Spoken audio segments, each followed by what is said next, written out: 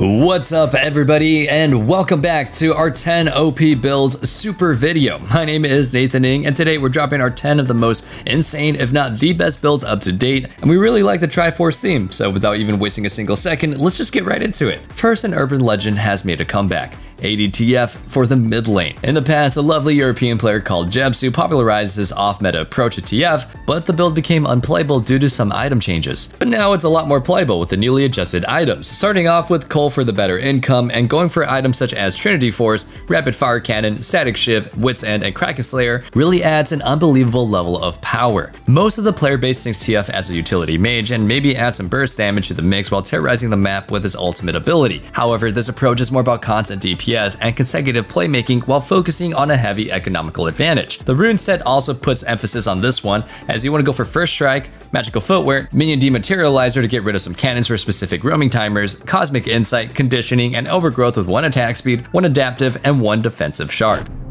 Have you ever asked yourself after a bad game, what am I missing? Or sought help from impatient friends? Or browsed desperately for answers that only bring up more questions? Your self-doubting days are over with Discovery, the first game-focused AI. Discovery is trained on the world's leading esports athletes to be your everyday personal coach. That's right, Discovery can help you improve your gameplay by giving you tips and strategies to take your game to the next level. Get started at ProGuides.com.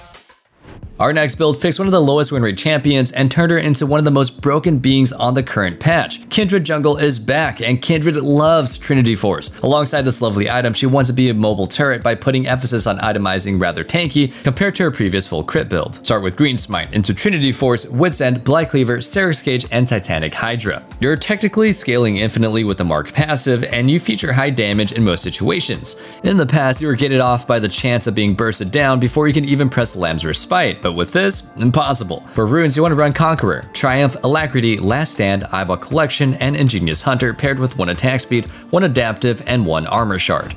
Oh well, time for another role that is enjoying the benefits of Trinity Force, and it's the ADC role this time. The Sewer Rat is an absolute firm believer when it comes to the Church of Triforce, but compared to the other champions that he approaches, it's slightly different. Start off with a Longsword and Pots, which you can then build into Blade of the Ruined King. Afterwards, you want to get your Trinity Force, Runin's Hurricane, and then it's time for the situational items such as Lord Dominic's Regards and Kraken Slayer. Alternatively, you can also invest into a more tanky approach with Titanic Hydra to avoid being bursted. For runes, you want to take Lethal Tempo, Presence of Mind, Alacrity, Coup de Grace, or Cut Down, paired with Taste of Blood and Ultimate Hunter. Just be certain to pick up 1 attack speed, 1 adaptive, and 1 armor shard as well. With a few of the Trinity Force criminals being behind bars, let's tackle another champion that's been struggling before. Bel'veth didn't take the initial item rework well, and it's time for some people to approach her a new way. We've teased it before, and at this point in time, we can confidently say that Stridebreaker Bel'veth slaps. Literally. Here's how you do it. Start off with a blue jungle item and then rush Kraken Slayer and then build into Stridebreaker. After this, you want to focus on a tankier itemization. Death's Dance, Guardian Angel, and Randuin's are all solid options depending on the comp that you're facing. For runes, you want Conqueror, Triumph, Alacrity, Coup de Grace, Magical Footwear, Cosmic Insight, and 1 attack speed, 1 adaptive, and 1 armor shard. This build is quite different compared to the past builds, but it deals a lot with her issues of the item rework. Give her another shot and let us know how it went in the comment section below. Our next champion is quite the feared one, both on your team and on the enemy team, and I'm talking about the Echoes of Hylia support, Ashe. If this champion is ahead, it's unbelievably overbearing to face. The healing and bonus damage output through Font of Life and Echoes of Hylia is just so powerful that you can barely fight back. Next to this, you also have the issue of her proactive playmaking capabilities, which are entirely focused on her ultimate ability. This alone can change the tide of the game entirely, even when you're behind. However, the only thing that puts her even a little bit behind other champions are far more proactive ones such as Nautilus. Being able to just dive rather than just bullying them is easier and far more intuitive to play around. However, here's how you do the Ashe build correctly. Run Comet, Mana Flow, Transcendence, Scorch, Font of Life, and Revitalize with 2 adaptive and 1 armor shard. Start with Spectral Sickle and then rush Echoes of Hylia as fast as possible. This is your build enabling item and your most powerful spike. Afterwards, get your ability Haste Boots, Mandate, Ardent, and any supportive items that you see fit. Staff of Flowing Water, Axiom Mark, Black Cleaver, or an anti-healing item in the form of Chempunk Chainsword are all solid options. Another champion who's dipping into the same item as Bel'veth is actually Rek'sai. She just loves the Stridebreaker and goes for a heavy bruiser approach rather than a super old Prowler's Claw or Yumu's Ghostblade Assassin identity. Let's talk about her runes first. You want Conqueror, Triumph, Alacrity, Coup de Grace, Magical Footwear, Cosmic Insight, and Double Adaptive and 1 Health Shard.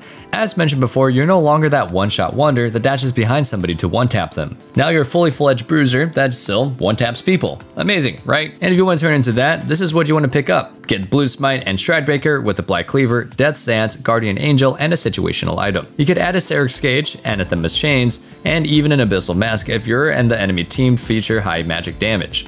All of these builds sound boring and just too normal so far, right? Well, they are OP, but we have something that surely isn't normal. However, still broken in its own very regard. Ivern top. Yeah, you heard that right. Ivern top, and you'll be rushing Lichbane. I know it sounds messed up, but hear me out. This champion deals a massive amount of damage and is an absolute lane bully that can enable your jungler on top of that. Quick side note here, in a meta where Rengar is powerful, having both on your team basically guarantees a free win. They can play with each other, that is. For items, you want Lichbane, Brutal Lucidity, Night Harvester, and Rabadon's Death Cap into situational item. If you can, you should always consider picking up a Dark Seal and get its upgrade as you reach 10 stacks. Other situational items could be Banshee's Veil or something like Cosmic Drive. For runes, you really want the following though. Airy, Mana Flow Band, Transcendence, Gathering Storm, Bone Plating, Revitalize with 1 ability haste, 1 adaptive, and 1 health shard. Enjoy some crazy tree action, especially in teamfights. This champion is gonna rock with some Night Harvester proccing on multiple people. Okay, now that we covered some exotic flora, let's talk about Trinity Force again. Oh yeah, I know. Trinity Force here, Trinity Force there, but it's just too darn broken, so here we go.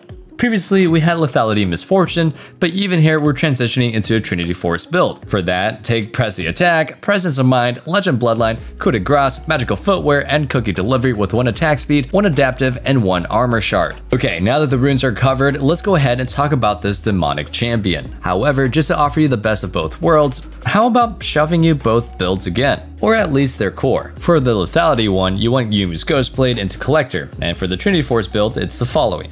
Start with a longsword and 3 pots, then rush Trinity Force into Collector, complete your boots, and get Lord Doms with Bloodthirster and then Kraken Slayer. Alternatively, you can also go for Trinity Force into Kraken Slayer and then exchange the last item for a situational one. Sounds good to you? And rack up some wins with this build. Next to this, I want to give you a build for a champion that hasn't really seen much screen time. Zilean has always been an annoying champion to face, and with this build, he's going to be an even bigger problem than before. Start with the Tear and then rush Rod of Ages and turn into a living tank. Your entire purpose is offering zone control, dictating the pace of the fight, and then turning an enemy engage into a death trap. After your Rod of Ages, you want to get that Archangel Staff, Cosmic Drive, and then it's time for some supportive items. Your champion isn't really designed to be a full-blown mage, so the Void Staff Rabadon combo isn't really required. For him, it's more about utility items in the form of Mandate or Staff. Basically anything that provides something to his allies as well. Alternatively, you can be a bit more selfish and get a Zanya to get yet another layer of defense next to your ultimate. To complete the build, you want the following runes. Airy, Mana Flow Band, Transcendence, Gathering Storm, Magical Footwear, Cookie Delivery, Double Adaptive Shards, and 1 defensive shard. Alright, it's time for our final build, and here we have another super high win rate culprit. Neeko took the Rift by storm, and she just does way too much damage. This build that we're going to be showcasing is about her mage-like identity. We're covering this and more in our Neeko Masterclass, and you should definitely check it out if you want to become a Neeko Master. Enough pretext, let's get into the build. Neeko wants to run Comet, Mana Flow, Transcendence, Scorch, Cookie Delivery, and Cosmic Insight. It's all about poking the enemy out, and these runes provide her with the biggest possible laning power. Next to this, she desperately wants the following item. Start with the Doran's Ring and get your Hextech Rocket Belt as fast as you can. After that, bag the Sorcerer Boots and then Shadow Flame as well. This will complete the pen setup, and while you're at it, you might as well get a Dark Seal somewhere in your build just to get the chance of completing Medjay. Your champion is basically busted, so you'll most likely farm a lot of stacks anyway. After that, pick up Zanyas and Rabadons and you are set. If you feel like you're not confident enough in your own abilities to run the Medjay setup, then just substitute it with a Horizon Focus and all your worries are of the past. And with that, we conclude today's video. A massive amount of builds are ready for you to use, and if you like this video, drop a like and a sub to the channel to not miss anything ProGuides ever again. I'll see y'all in the next one, but until then, stay safe, stay healthy, and have a wonderful day. Peace.